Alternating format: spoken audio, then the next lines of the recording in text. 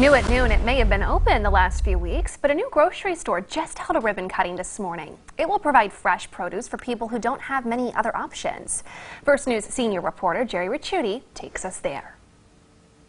It's been a long time since residents of Youngstown's South Side and neighboring communities have had a place to go to get fresh fruit and vegetables right in their own neighborhood. Fresh Market.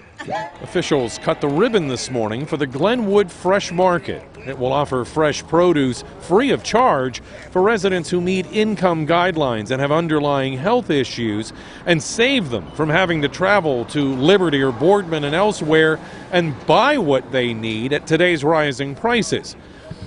Coming up tonight at 5 and 6, we'll hear from some of those who are using this market. They've already signed up, and how it's impacting their lives.